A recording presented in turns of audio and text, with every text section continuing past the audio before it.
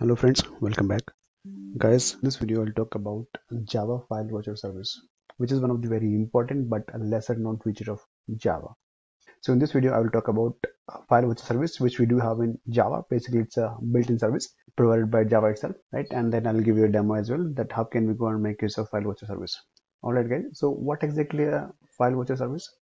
It is a Java service to watch for files in a directory. Guys, let me give you a real-time scenario. For example, guys, we have a directory that we want to monitor for the incoming files, right? And I put some files here.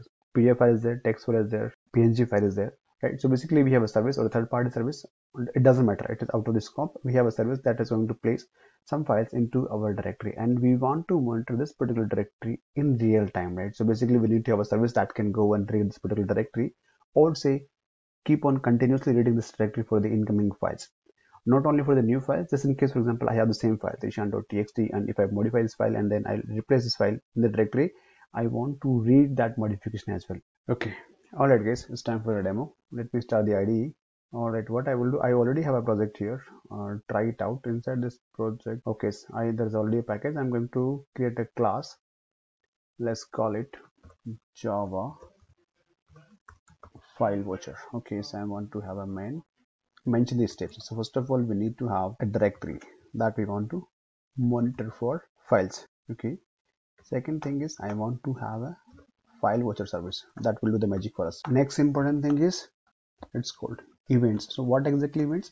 For example, there is a new file coming to the directory. It's called a create event. If there is a modification to the existing file, it's called a modify event. And if you delete a file from the directory, it's called a delete event. Right?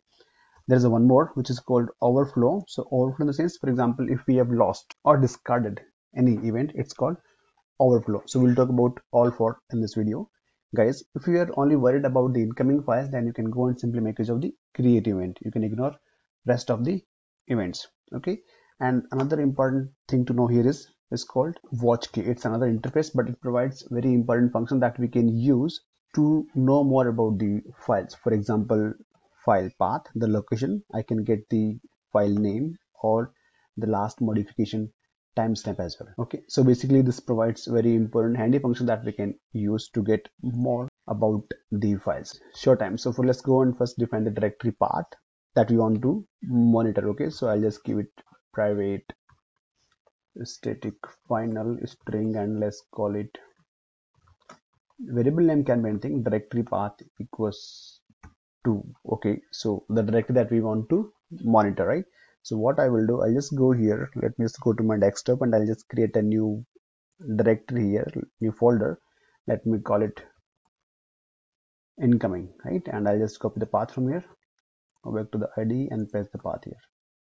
Okay, so basically I want to monitor this incoming directory for the files. Okay, now next thing is that we have to initialize the watch service. We have to initialize the watch service.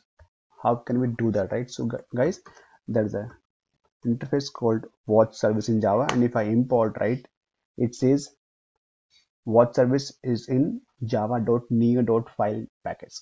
Like import, and let's call it watch service equals to, how can we get the instance, right? So we'll be using file systems that you can find it here inside the java.neo.file package. Systems dot go for get default, and then one more dot, and then you try for new watch service. Okay, so this is how can you get the instance of the watch service. Let me see what exactly it says. That okay, you can have some exceptions, so I'll just add the try catch here. Now guys, let's define this directory that we want to monitor this directory, right? So we have to have the path variable, path object. So path equals to, I'll say path dot get, and here I can pass the directory path. Basically I want to monitor this particular directory. Let's go and import this path as well. This is also from java.neo.file package. All good so far. Now guys, next thing is that we have to register our watch service. Register watch service for what? For these events, for create, modify, delete and overflow events, right? So we have to register our watch service for the events. How can we do that, right? So for that, we'll be using this path dot. It has a function called register, where if you can see here, we have to provide the instance of the watch service and the events that we want to monitor. Okay, so let's go. Okay, watch service, and here how to pass those events. So for that we'll be using standard watch event kinds dot entry underscore create. So this is the event which is responsible for notify that okay, we have got a new file, right? Now guys, if we are just worried about the only incoming files, this event is good enough. But in case if you want to add more, like if you have to worried about the modification and the delete as well, we can simply go and add these events as well, that I will show you. Or like, let me just go and add one more. Say for example, I want to watch events dot say entry modify and delete as well, watch key events dot entry underscore delete, right? So basically what we did here is that we have registered our watch service to monitor for these events. Here if you see, this will return instance of watch key type, right? So let's go and do that. Watch key equals to, let's go and import again this watch key interface is from java.nio.file package. Good. Now guys, because we want to monitor for those incoming files in real time, we want to do that continuously. So what I will do, I will add a while loop and I make it true here. Now here, how to get the information, right? How to look for the event. So what I will do here for that, we'll be using watch event, say question mark, because for all type of the events, colon, watch key dot. Guys, this watch key, as I mentioned earlier, right? This is an interface, it provides like hell lot of handy functions that we should know, right? So here I will be using poll events, which will give me the list of all the events that is happening onto that directory. Okay, sorry, event. Cool. Now I can use this particular event and get the information about the files and everything, right? Let me do one thing. I'll just do sysout here, sysout, and say I want to know the event type or event kind, like what kind of event was there or happened to the directory, right? So what I will do, I will use event dot, there is a function called kind. Okay, and say for example I also want to, can you help me with the name as well, like so for example affected, and then there is a function called event.context. If you see this one here, so let me just run this program, run as Java application, and okay, I'll just add here one more sys out just to make sure that everything. So watch service started. Okay, and let me just stop for a second and then I will just restart so that I can see the sys out on the screen.